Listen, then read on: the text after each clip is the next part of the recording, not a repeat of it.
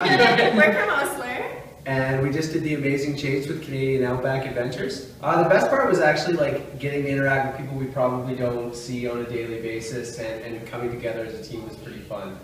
I enjoyed it. Yeah, and how everyone gets to have their input, and like there's not one person. Yeah, you have to learn everything. All your individual strengths get to come out at some point. Yeah, I think it was well designed in that way, in the sense that everybody sort of played a role, and it was such a broad challenge that we all got an opportunity to contribute.